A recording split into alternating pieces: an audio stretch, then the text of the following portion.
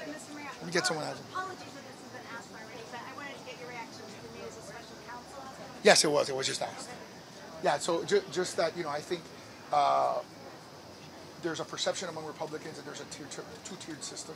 So I think this is going to be received well by them, who feel that there has to be a transparent and comprehensive investigation into the president's son's activities.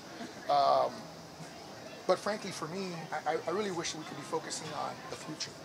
I don't think that any of that is going to create prosperity for American people. And that's not what my campaign's about. My campaign is not about relitigating what happened yesterday. It's about focusing on what's going to happen tomorrow. And that's what I like to focus on. Thank you, guys. Earlier you said that you can't gimmick your way to the debate stage. Yeah. You can gimmick your way to the presidency. Yeah. What would you say to critics who say the Messi jersey or the gift cards, that those are gimmicks? You're giving away a Messi jersey?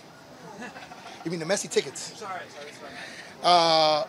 Look, I would say that for my, I don't really want to say that my opponents, because I don't think of us really as opponents, but the people who I'm running against right now are national figures for many, many years. I've been a national figure for 60 days.